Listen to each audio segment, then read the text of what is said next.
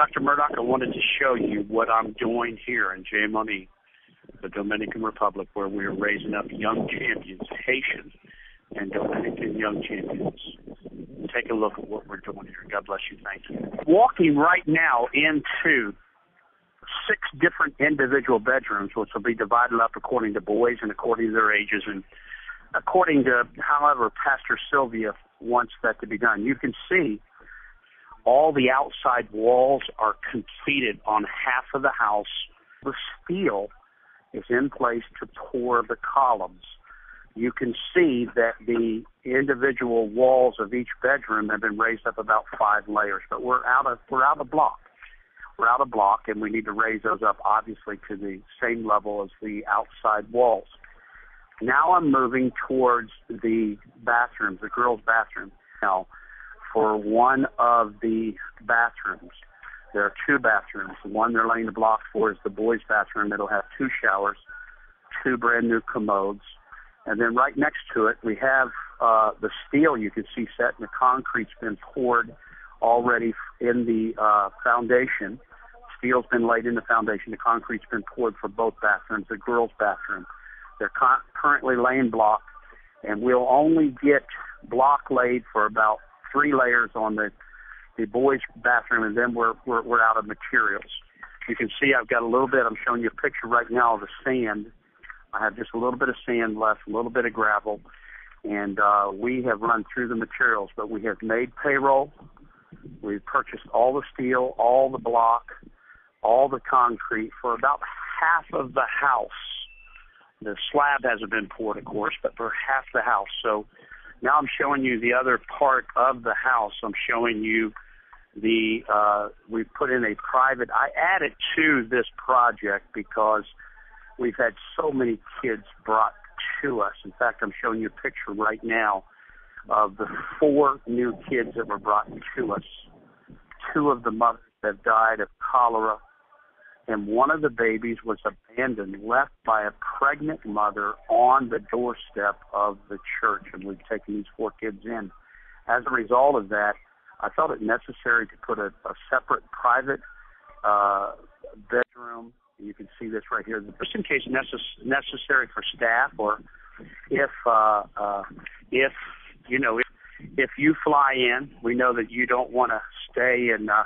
We know you like the Hilton, and I do too, and the Marriott, one of America. That's where I stay. I don't want you staying in the hotels I stay in when I'm here, because I don't know that you'd like them. They're clean, but they're not what you're accustomed to. There's definitely not room service. There's not even electricity or water 24 hours a day here. So, but we're going to put a private bedroom for those of you in a private bath that will come and be our guests.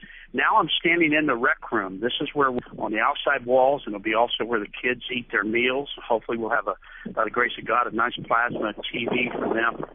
And this is going to be a lot of activities here. This is where they eat. This is where they learn. I'm walking into the kitchen. This is the kitchen area. You can see it. And the kitchen area has a door that goes out to another storage closet that I've added. A lot of this I've added. And you can see that the trenches are dug in, but we don't have all the steel. We got to buy steel. We got to buy sand. We got to buy block. We got to buy cement to raise these walls up on the second half of this house and the rest of these bedrooms. That's why I need your help. I'm walking outside right now, and you can see where I'm hugging over here in the corner. I want to put a prayer tower, the circular stairway where you walk up, and you'll be able to be up real high and look at the gorge. You can see a shot of the gorgeous mountains there. These are banana plants and mangoes, lime trees, and kids will be able to pick fresh fruit right here. This is 17 gorgeous acres that God has given us, and we want to finish this, and I know you want to partner with us, and thank you. I've sent this to you and to your partners, and I know that when you, the partners of your ministry, give towards this project, that you have an integrous man that will give everything that's given that they get to world missions, and it will go in pure soil. You've seen the house. This is the home of champions. We're raising up what I believe will change the French, and you see me with the children right now in one of the bedrooms and outside the house, and In a moment here, I'm going to let you hear them pray. In fact, why don't you listen to them pray right now? This is them praying, and this is them singing. You can hear the kids. I'm going to take you right now. They're praying. I think it's just they're praying here on the property right now that God will send us help to build this house.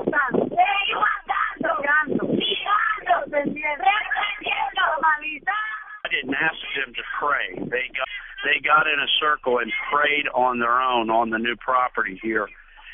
Now they're singing. I've got to take you to this right now.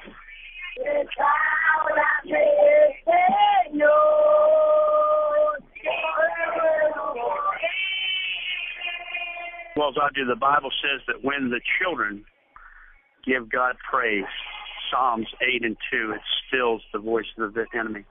Look, please, as you help me raise up these young champions that will shake the French and Spanish-speaking worlds of the nation, when you sow this seed, won't you do it right now?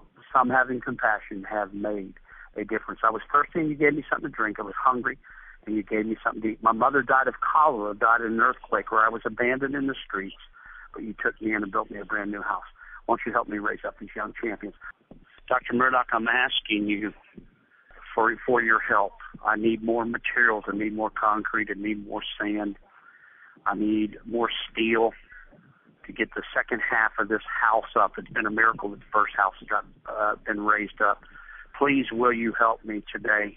Dr. Murdock, I love you and thank you for all that you've done, particularly in the restoration of my personal life. If it had not been for you standing in the gap, I would not be standing here. I believe that I have the future champions of the French and Spanish-speaking worlds here that will be trained in this training center here right on the border of Haiti. I love you with all of my soul, and I hope that you are for a young champion. God bless you. Your friend for a real long time, and your protege, Apostle Tony McCreary.